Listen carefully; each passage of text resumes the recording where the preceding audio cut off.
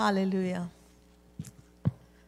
Father, we thank you so much for the awesome privilege to be called children of God.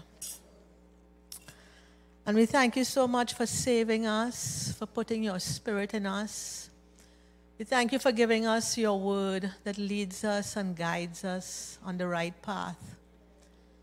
We thank you, Lord, that we live under an open heaven, where your voice always comes to us in season, that we are not in a famine land with regards to the word of God. And we thank you so very much for this blessing. We know that you are alive in us, and that you are present with us. And we ask that you will convey your heart, your mind, and your spirit, Lord, into our spirits, giving us understanding concerning your will. In Jesus' name we pray. Amen. Okay, we want to get straight into the word because of time. So let's turn into the book of Colossians, chapter 3.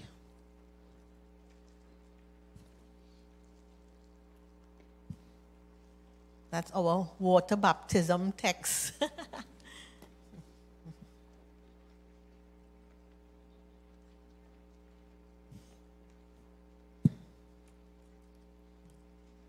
Just have things all over the place. Okay, Colossians chapter 3. And we're just going to be reading three very short verses of scriptures, beginning at verse 1. It says, "If you then be risen with Christ, seek those things which are above, where Christ sitteth on the right hand of God." Verse 2, "Set your affection on things above, not on things on the earth, for you are dead, and your life is hid with Christ in God." If you could just drop my monitor a little bit, I'll appreciate it. Thanks. Now, the book of Colossians is very similar in nature to the book of Ephesians. They are doctrinal books. And these two books highlight the preeminence and the supremacy of Jesus Christ. He is revealed in this book as the image of the invisible God, the creator of all things, the one who holds all things together, and the one by whom all things consist. The first two chapters of this book focus on the fundamentals of who Christ is and what he did for us at Calvary. And the last two chapters give us practical instructions as to how we should live our lives. And that's the basic layout for most of the epistles in the New Testament. And it's good for us to understand how it is written so that we can better appreciate as we read. In chapters 3 and 4, we see references made to being dead and to being made alive. We see references made to heavenly things and to earthly things, and to the old man and the new man. And this tells us that as born-again believers, we are a new creation in Christ. 2 Corinthians 5:17 tells us, "Therefore, if any man be in Christ, he is a new creature or creation. Old things are passed away. Behold, all things are become new." And the new things spoken of here refer to all that God has imputed to us. He has given to us a new nature. He has given to us a new position in Christ. He has given to us a new name. We are now called children of God. He has given to us a new life. And he has translated us into a new kingdom called the kingdom of God. And so, having established this fact in chapters 1 and 2 of Colossians, And having received the salvation from the Lord with all of its benefits and all of its privileges, the Apostle Paul, under the divine inspiration of the Holy Spirit, is saying to us this morning, as the saints of God, as children of God, he's saying to us in verses 1 and 2 of our text, he says, if you then be risen with Christ, he's saying to us today, seek those things which are above. He is saying, if you then are born again, if you profess to be a child of God, if you profess that Jesus Christ is your Lord and Savior, and that we are on our way to heaven, he is saying to us today, seek those things which are above, and set your affection on things above, not on the things on the earth. Now, from these two verses of Scripture, we clearly see the reality and the existence of two kingdoms. The kingdom of God, which is above, and the kingdom of this world, which we have been delivered from, which is under the rule of Satan himself. And we are instructed in the Word of God that we should seek those things from above, from the kingdom of God, which implies that we should seek heavenly things. Now, all this might be very basic for most of us, but we need to be reminded today of the fundamentals, because we are living in days of great distraction, and we are living in days of great deception. And many believers in Christ are losing their focus as to what God requires of us and what is important. The word seek is not a passive word. It's an active word, and it means to pursue. It means to follow after and to strive towards. You know, when we were children, we used to play a game called hide and seek.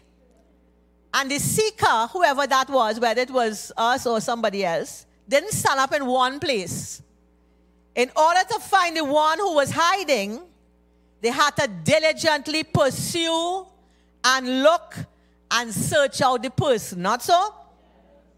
Similarly, to seek out the things that are above is something that we have to actively pursue. It is not a one-and-done thing. It is not stagnant. It is something that we have to pursue throughout our life here on earth. In like manner, the phrase that is used in verse 2, to set our affection, means that we should set our mind on the things that are above. And this speaks about a deliberate and a conscientious choice to follow the Lord and to obey his commandments. To set our affections is something that we deliberately make a decision to do.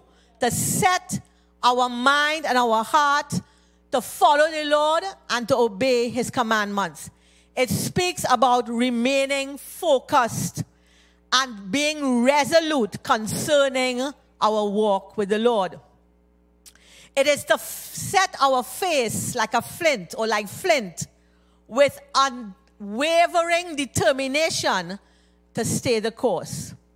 To be what God has called us to be and to do what God has called us to do. We need to set our minds on this path to do what God has called us to do, to be what God has called us to be, to remain focused and to remain resolute. Now, this doesn't mean that it is wrong to attend to the things of this life because we are seeking the things that are above. It doesn't mean that it is wrong to look at the news or to be aware of what is going on in our world.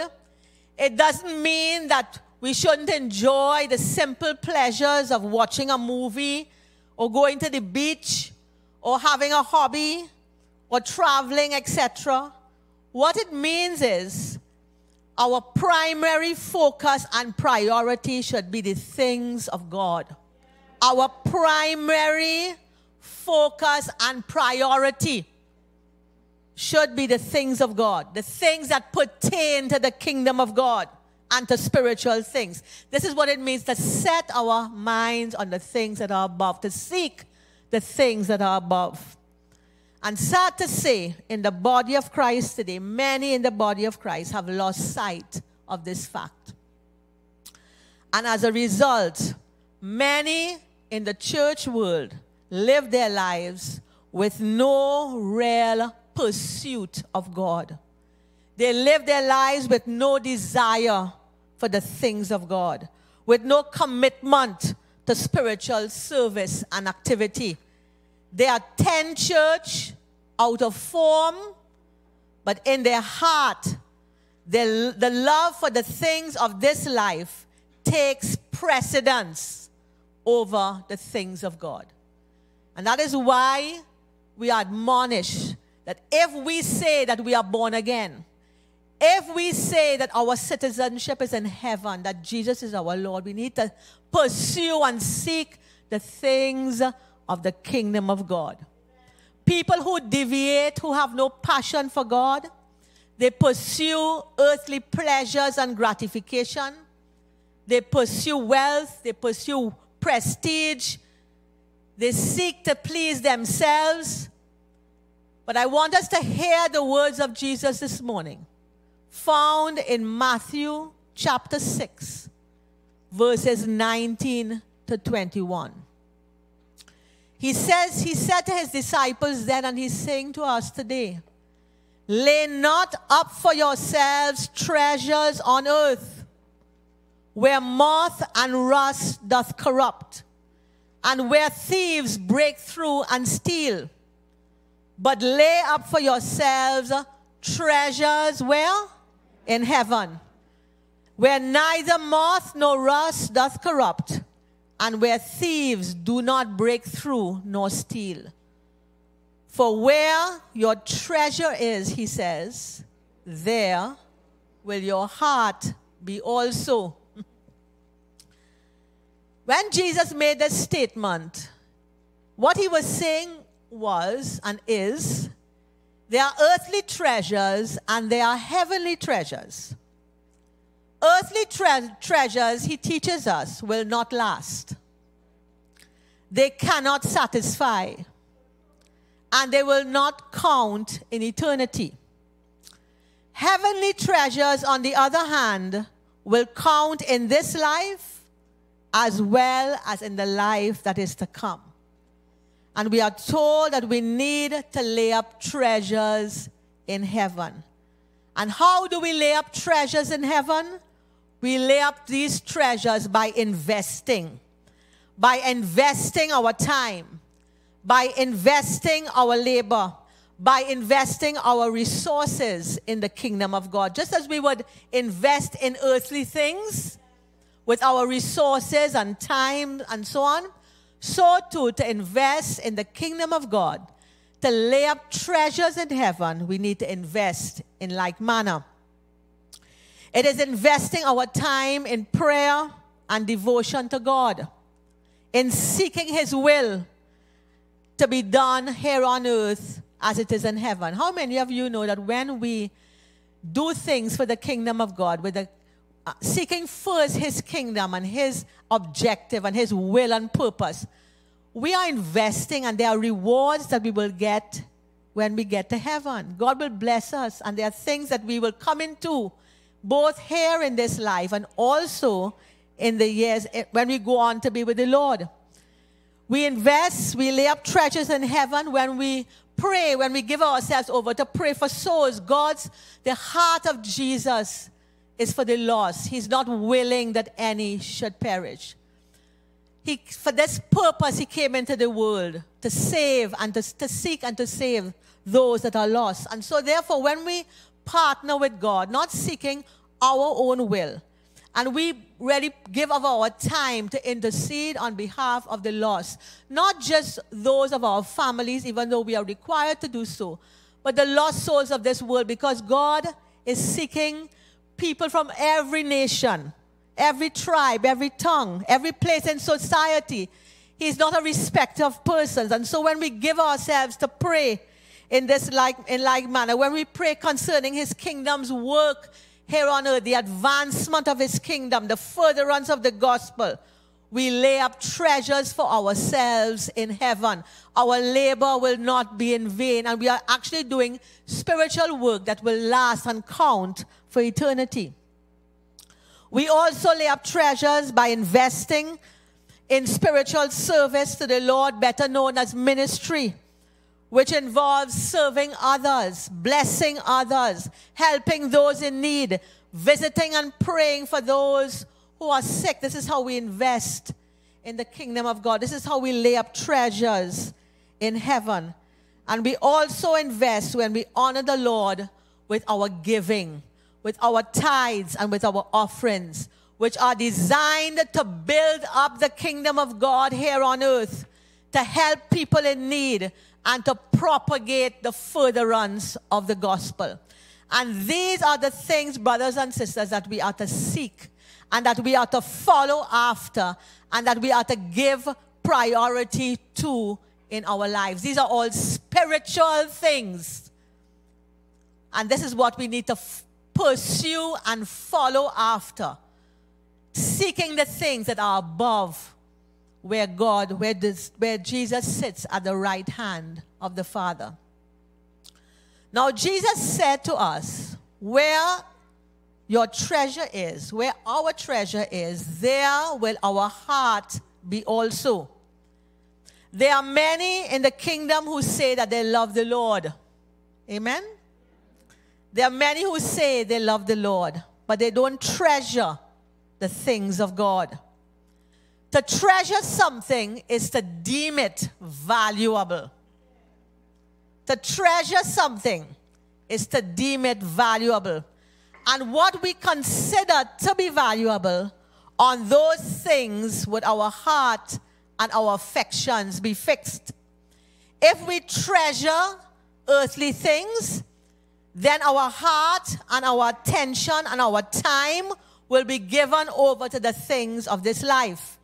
Similarly, if our treasure is the Lord, you know, we sing this song, my treasure, my priority, everything, you are my everything. If our treasure is the Lord, and if we treasure the things and all the benefits that he has given to us, our heart will be fixed on him. We will follow after him. We would make time for him. We would strive to please him and to be like him. We would love his house. We would love his people. And we would honor his word. But there are many who say they love God, but they don't deem the things of God valuable. David said in Psalms 27 and verse 4, he said, one thing have I desired of the Lord, and that will I seek after, that I may dwell in the house of the Lord all the days of my life, to behold the beauty of the Lord and to inquire in his temple. Brothers and sisters, this morning, if we truly treasure our salvation and all that Jesus purchased for us, we would seek to preserve it. We would not take it for granted. We would not trade it for earthly things. If we truly treasure our salvation, if we truly hold it as valuable to us, then we would seek to preserve it. We would not take it for granted. We would not take it as a slight thing. We would not exchange it for anything else in this world. And what comes to mind when we talk about our inheritance in Christ and what Jesus has done for us, what comes to mind is Esau. Esau, for those of you who may not be familiar too much with your Old Testament, Esau was the grandson of Abraham and one of the sons of Isaac.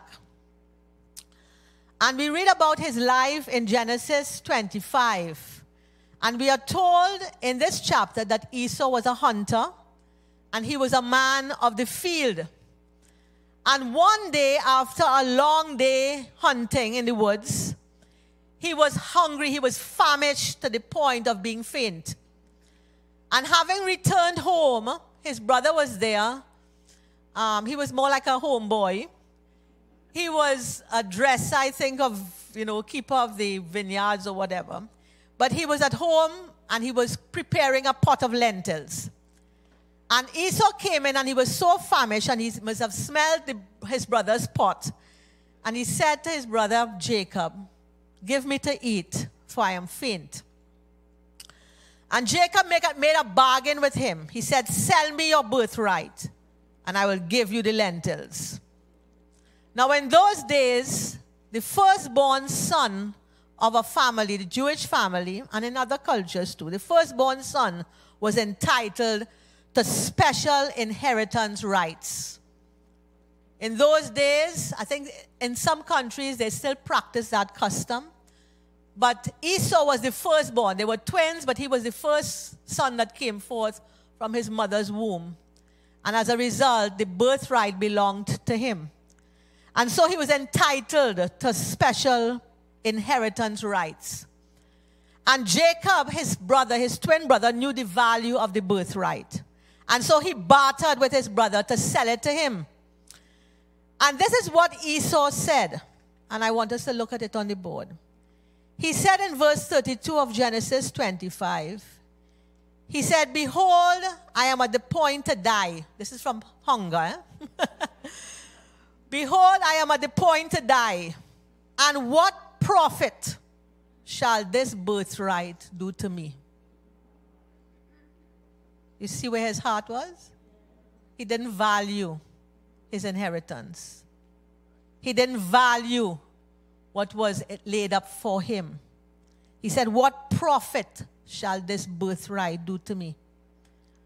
And the Bible says that Esau sold his birthright for a mere pot of lentils.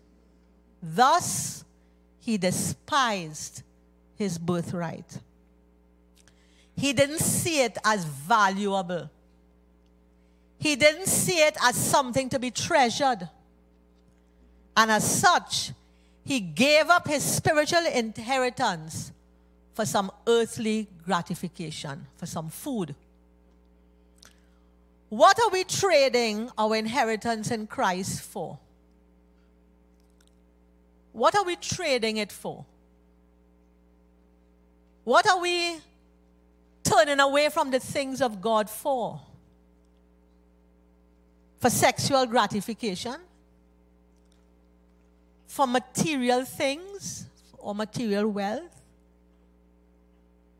To get a promotion, we would compromise our stand for Christ. What are we trading our relationship with God for? Companionship? We'll settle for anything. For entertainment? What are we trading our inheritance for? And we need to ask ourselves this question. Jesus said, "Where your treasure is, there will your heart be also." And I want us to understand this morning that the kingdom of God is a kingdom of righteousness. The kingdom of God is a kingdom of holiness. It's a kingdom where Jesus rules, where he is king, and where justice reigns. And so understanding that we need to seek first the kingdom of God, seek the things that are above, we need to understand that there is no sin in heaven. There is no sin in heaven, and there is no rebellion in heaven. And there's nothing that is wrong, evil in heaven. And so as born-again believers in our day-to-day lives, we need to strive towards, and we need to strive to reflect all that God is and all that his kingdom stands for. We can't say that we're seeking God, but we're dabbling with things that he forbids. His kingdom is a kingdom of holiness and righteousness. Amen? And so in our day-to-day lives, this is where the practical side of Christianity comes in. We need to strive towards and reflect all that God is and all that his kingdom stands for. God hates mixtures. I'll let that soak in a little bit. He hates mixtures. A mixture is something that consists of several elements. It's a blend of many things. It is neither one thing or the other, nor the other. A mixture changes the original form of something into another thing. If we have a concentrate of a drink, let's say, Morbi, and we add some sorrel to it, it's no longer Morbi. It changes the original form when we mix components together. And the Bible has a lot to say about mixing or mixtures. Because in our day-to-day lives, we're mixing all sorts of things. The good with the bad. Deuteronomy chapter 22, verses 9 to 11 tells us, "Thou shalt not sow thy vineyard with diverse seeds." Speaking about mixtures. "Thou shalt not sow thy vineyard." Think of your vineyard as your life.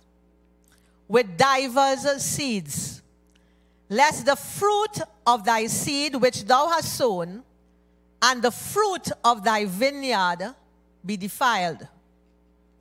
Thou shalt not plow with an ox and an ass together. Thou shalt not wear a garment of divers sorts, as of woolen and linen together." And as we heard from our brother Anthony last week, with every Old Testament shadow of instruction, there is a corresponding application of truth in the New Testament. 1 John chapter 2 and verse 15 tells us, "Love not the world, neither the things that are in the world. If any man love the world, the love of the Father is not in him." We have been delivered, brothers and sisters, from this world that has been corrupted by sin. This world that is under the rule and domain of Satan. We have been delivered from it, and we have been translated positionally into the kingdom of God. And so to still hold on and desire and love and be attached to the things of this world, the Bible says, if we love the things of this world, the love of the Father is not in us. There are two kingdoms. It is either we are of one or the other. Jesus said to us in Matthew chapter 6 and verse 24, he said, "No man can serve two masters, for either he will hate the one or love the other. You cannot serve God and mammon." And mammon is anything other than God. We cannot serve God and other things, because we would either hate one and love the other, or love one and hate the other. 2 Corinthians chapter 6, verse 14 tells us, "Be not unequally yoked together with unbelievers. It doesn't say don't talk to unsaved people. It says be not unequally yoked. A yoke is something that binds two people together. It says, for what fellowship, note the word, fellowship, hath righteousness with unrighteousness? And what communion has light with darkness? To be yoked, brothers and sisters, is to be joined or attached to something or someone. I have never seen two oxen. I remember Pastor showed us a picture of two oxen yoked together some time ago. We've never seen two oxen yoked together going in opposite directions. It's not possible. They can't. The yoke will prevent them. And so for a Christian man or a Christian woman to be yoked or aligned to anything that is not of God or to an unbeliever is compromise. And it is tantamount to selling our birthright for earthly gratification. Somebody has to compromise for us to go in the same direction, light and darkness. If we are yoked to the unfruitful works of darkness and the things that God forbids us to join ourselves to, then we have to be walking in the same direction as the person or the thing that is ungodly or unrighteous. Not so? We can't walk together. The Bible says two cannot walk together except they agree. So the question is, what fellowship has light with darkness? And what communion has righteousness with unrighteousness? And the answer is rhetorical. There is none. The two cannot mix. Jesus also said in Matthew chapter 9, verses 16 to 17, no man puts a piece of new cloth onto an old garment.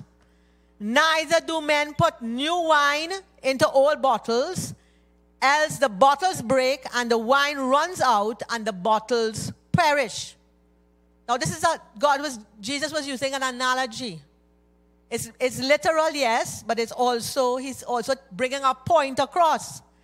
And what he's saying to us is that all ways and habits cannot coexist with the holy things of God.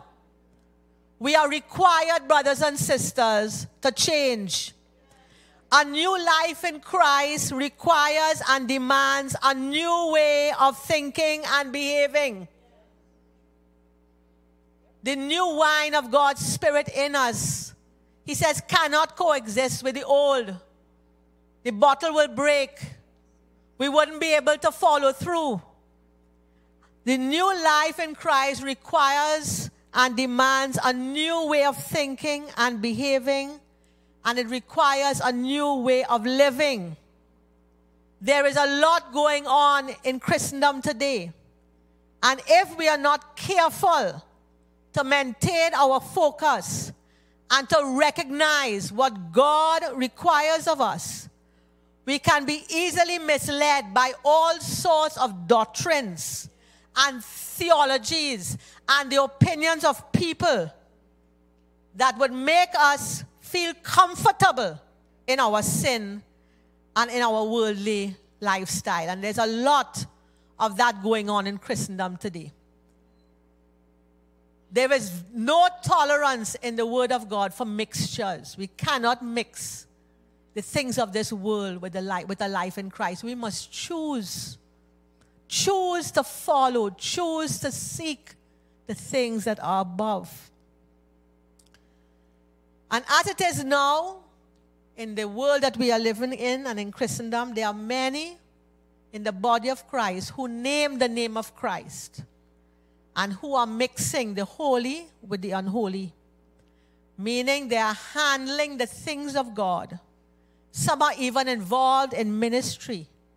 But behind closed doors, when they leave the house of God, they are involved in all sorts of things that are unclean and unrighteous and ungodly in the sight of God.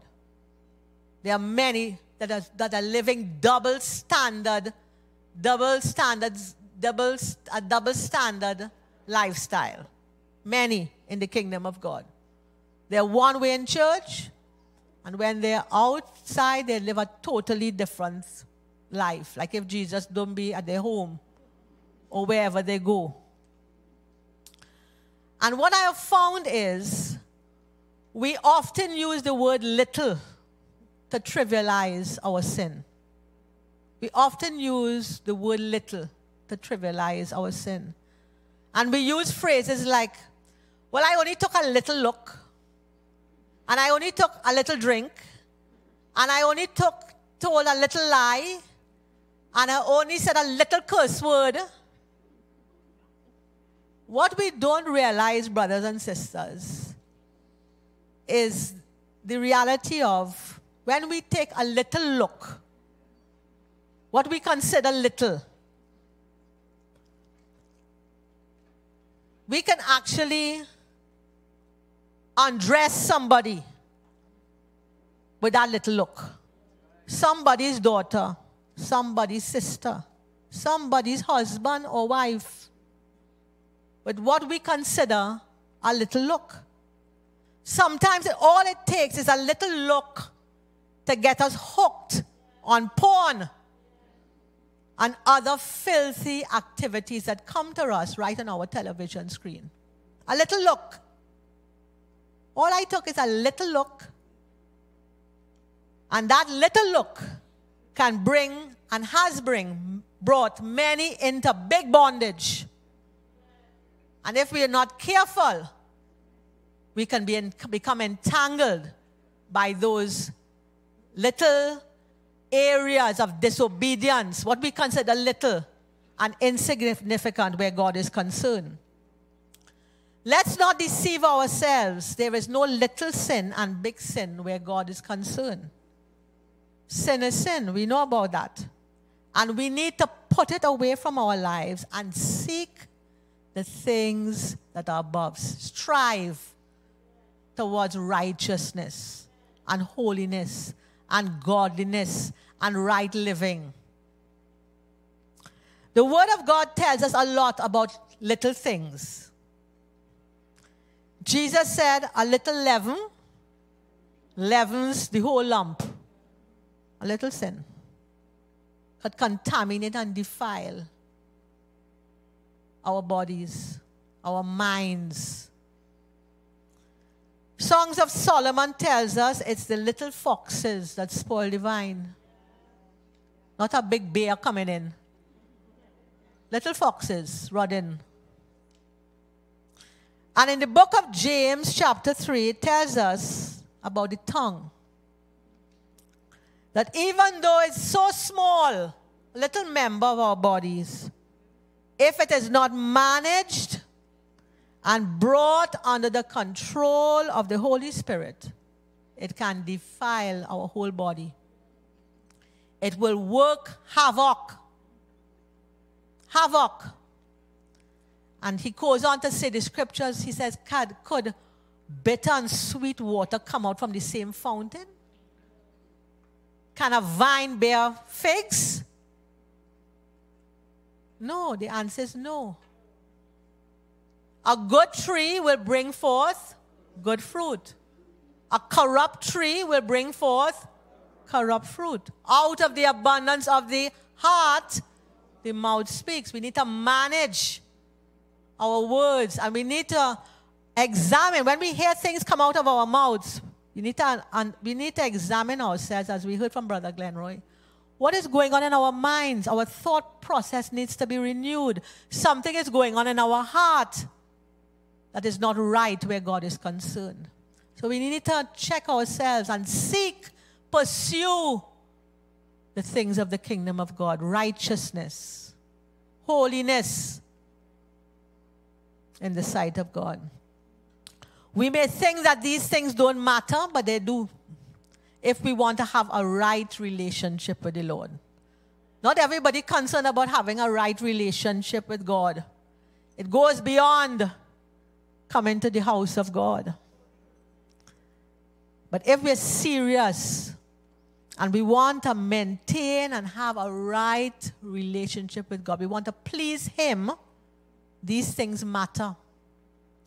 And the Lord is calling us as His people today, not only to seek Him in prayer and in devotion, but He also wants us to pursue a life of holiness and righteousness. Many of us are devout in prayer, but we live in life any old how. Compromising, double standards. He wants us to seek His face in prayer, but He also wants us to pursue a life of holiness and righteousness. If we are risen with Christ as we profess to be, if we are children of God as we profess, we are required in the Word of God to put to death the old man and the deeds of the old nature. Not just ignore it. We need to fight against it. We need to strive against it. We need to put it to death. The deeds of the old man, that the corrupt side of us. We have a corrupt side in us, you know. Sin, there's sin that dwells in us. That's why John tells us, if any man say they have no sin, they lie. We have a fallen nature inside of us. And so we are required not to yield to that nature. We are required to put it to death. And we need to put to death by resisting it, which is not a one and done thing. It's a continuous, ongoing thing. We need to put to death the deeds of the old man and yield ourselves to God. And we are empowered to do so. In our own selves, we cannot do it. But we are empowered because the Spirit of God resides within us. And He gives us the power to become all that God has called us to be. But we must yield ourselves. To whom you yield yourselves, servants, to obey, His servants you will be, and I will be. And so we are required to yield ourselves unto God. Yield ourselves to the Spirit of God. Listen, when the Lord convicts us of something, it's not to condemn us. It is to lead us on the paths of righteousness. So we need to acknowledge His voice and saying, yes, Lord, I sinned, I did this, that, and the other. Forgive me, and strive to do what is right. And as I said before, this is not a one and done thing. It's something that we have to strive to do until Jesus comes or until we die.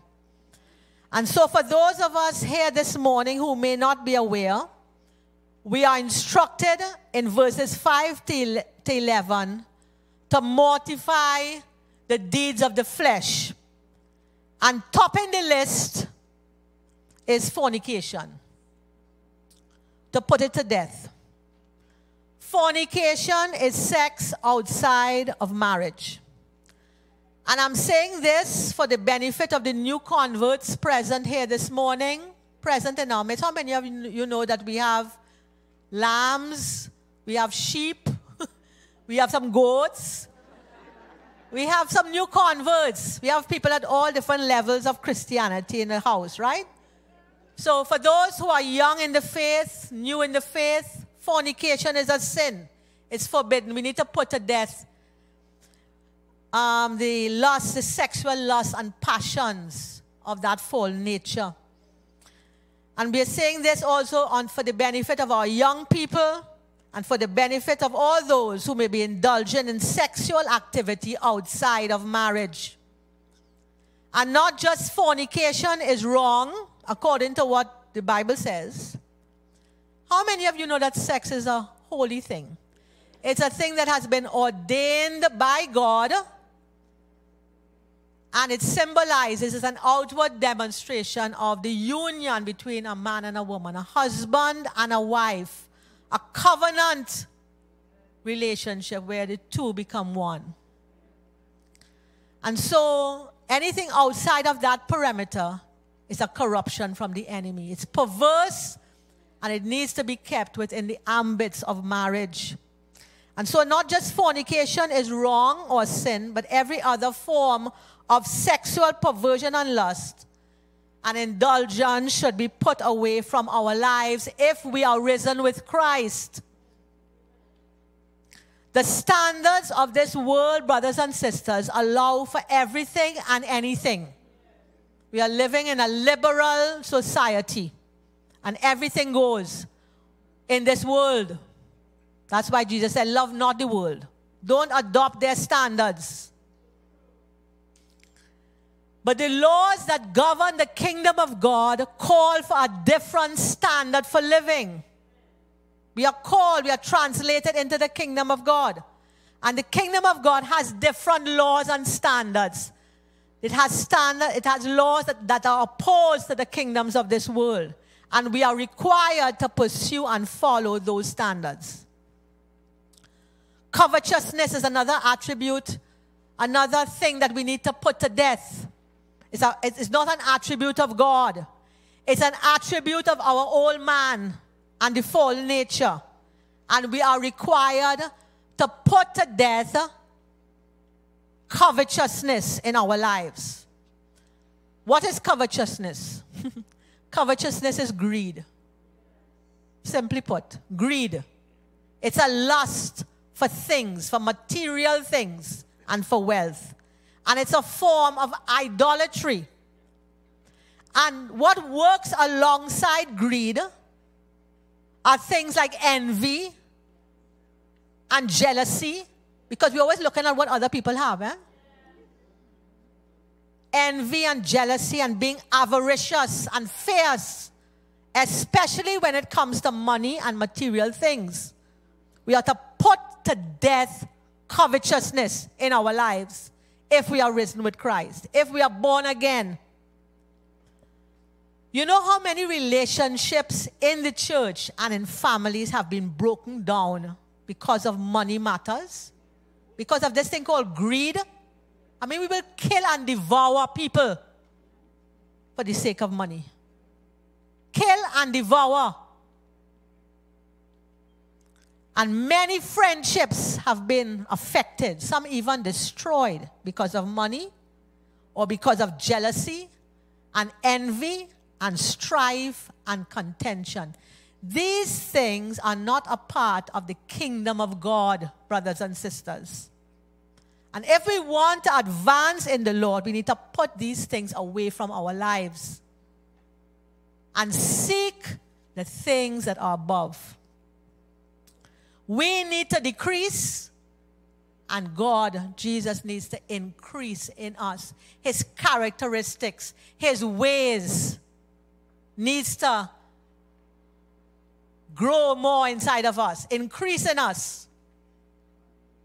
We also need to put away as children of God things like anger and rage, throwing down things and mashing up things when we vex, and cursing when we vex. Put away things like anger. It's all in these verses, you know. Verse 8. But now you also put off all of these: anger, wrath, malice, blasphemy, filthy communication out of your mouth. I term it anger, rage, bad talking people. That's what malice is. And filthy speech. We quoted the scripture earlier. All things are passed away. That is spiritually speaking. We have to walk out this truth because the old man is still living inside of us. All things are passed away positionally and spiritually in Christ. But we need to walk out this reality in our day-to-day Christian lives, and we need to walk it out in newness of life. And walking in newness of life involves pursuing the things of the kingdom of God and His righteousness. And His righteousness. Yes, We have been imputed right. We have been imputed righteousness when we were born again. God gave us his righteousness. We are clothed in his righteousness, but we have to walk in it. We have to walk in it. Throughout the epistles, it's the positional aspect of things, the spiritual, the doctrinal part of what Jesus did for us, but there's a practical aspect of walking in our salvation. We have to strive, brothers and sisters, to be like Jesus. Strive to be like him. Follow, pursue, set our mind to do what is right. It's not automatic.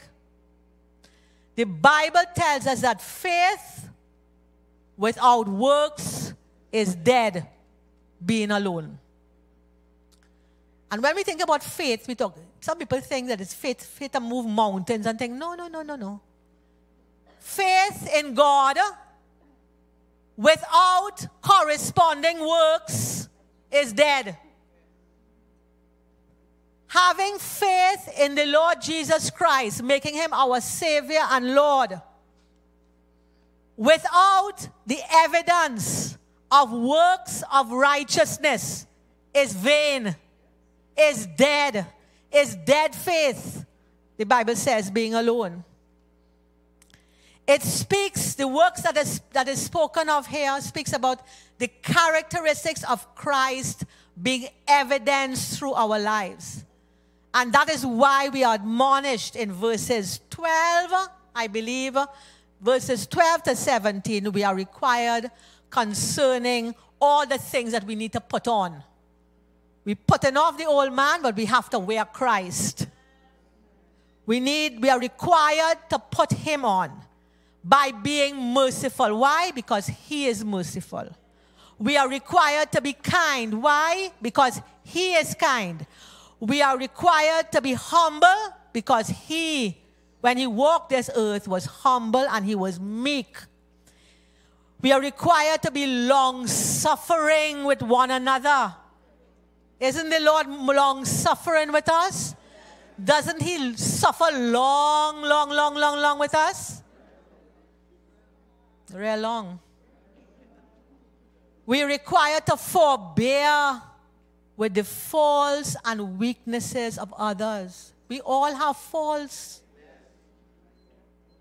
We all have weaknesses, shortcomings, character flaws. And just as we desire mercy when we fall short, we need to show mercy and forbear. You know, just to bear with somebody, we have to bear. That is the heart of Jesus, even towards us. We should always be aware of our humanity. I am. That we are subject to failure, subject to error, subject to make mistakes, subject to flaws. Is that an excuse to stay where we are? No. But just as we see ourselves as weak and frail and earthly in that sense, we need to show mercy and forbear with others in like manner. We are required to be forgiven. Isn't the Lord forgiving? Amen. Sometimes it's so hard for us to forgive. But we are required and forgive one another and walk in love, which is the bond of perfectness. Or perfectness. Perfectness. Hallelujah. And so, brothers and sisters, if we are going to live for the Lord, if we are going to be strong, desire to be strong in him, if we desire to have a vital relationship with him, we need to seek him daily. And we need to seek the things of his kingdom. To have a healthy and vibrant relationship with the Lord is not an automatic thing. We have to seek it. We have to follow after it. And we have to set our heart and mind on the things that are above. We are living in very uncertain times, in this world in economic distress. We're living in times of violence and crime and wickedness. And we're living in hard times. The whole world is under the control of the enemy, the devil, and the spirit of Antichrist is already unleashed. Now is not the time, brothers and sisters, to play with our salvation. Now is not the time to play with it. Now is not the time to have one foot in the world and another foot in the church. Now is not the time to be complacent in our walk with the Lord. Now is the time to seek the Lord like never before and to pursue the things of his kingdom. 2 Timothy 2:16 tells us, nevertheless, the foundation of God standeth sure, having this seal. The Lord knoweth them that are his. And let everyone that nameth the name of Christ depart from iniquity. Hear me this morning. Let everyone, or hear the word of the Lord, I should say.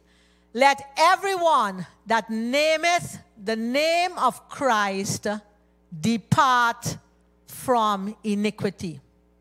There is a marked difference between people whose hearts are set on the Lord and those whose hearts are set on earthly things.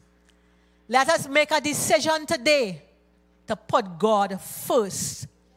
And we put him first. And when we put him first, when we seek his kingdom first, he said everything else will be added unto us. Don't go following after the things. Follow after God with all of your heart, your mind, your soul, and all other things, he said, that we need, that we desire, that is good for us. He said he will add to us. He must be first place in our lives. And if he is first place, the Lord just wants to encourage us today to continue on running the race that is set before us. However, and I'm coming to close, if there's anybody here this morning that have lost their way, you may be involved in things that are displeasing to the Lord. You may be entangled in a relationship or entangled by other things. I want us, and the Lord will have us know this morning, that it's never too late to make things right with him. It's never too late. Once we are alive, we have room to repent. The thing is, don't take the mercy and grace of God for granted, because we don't know what tomorrow holds. And so in closing this morning, I want to leave us with a very short but potent scripture found in Isaiah chapter 55, verses 6 and 7, which says, seek ye the Lord while he may be found. Call ye upon him while he is near. And I will add to that, because there will be a time coming when he will not be near. It says, let the wicked forsake his way, and the unrighteous man his thoughts, and let him return unto the Lord, and he will have mercy upon him, and to our God, for he will abundantly pardon. Let the wicked forsake his way, and the unrighteous man his thoughts, and let him return unto the Lord, and the Lord will have mercy upon him. He that has ears to hear this morning, let's hear what the Spirit of God is saying to his church. God bless you. Let's all stand.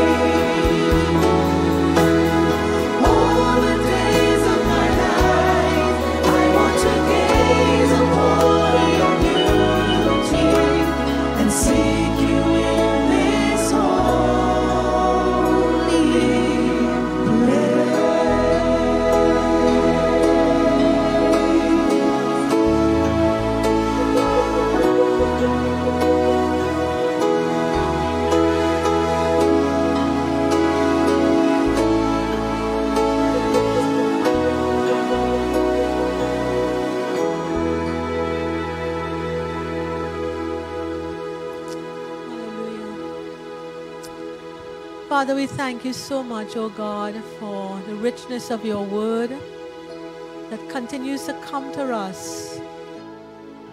Truly, it is a lamp unto our feet, guiding us and leading us on the paths of righteousness.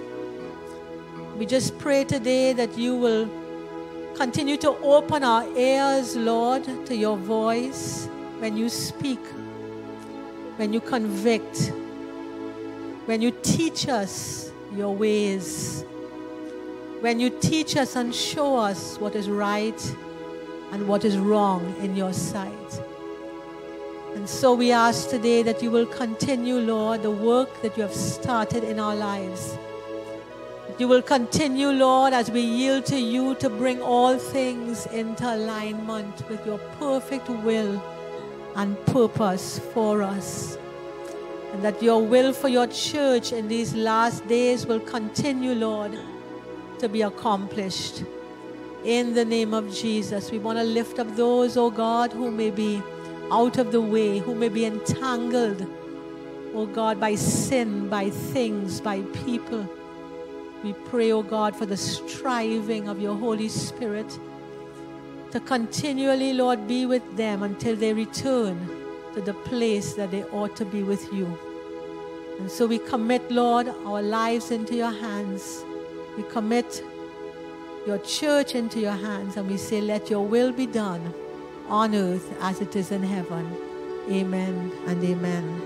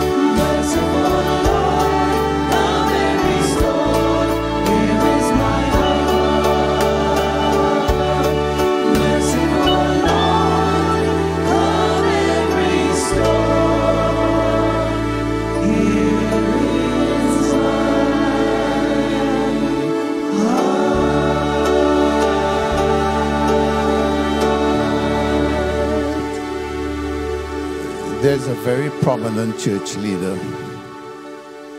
who wrote the book your best life now. I don't know if you have that book, but if you do, you could throw it away. You just heard a message on your best life now. This is your best life now. You follow this, you follow that message, and you have your best life now. Were you blessed this morning? Okay, God bless you richly. You may be seated.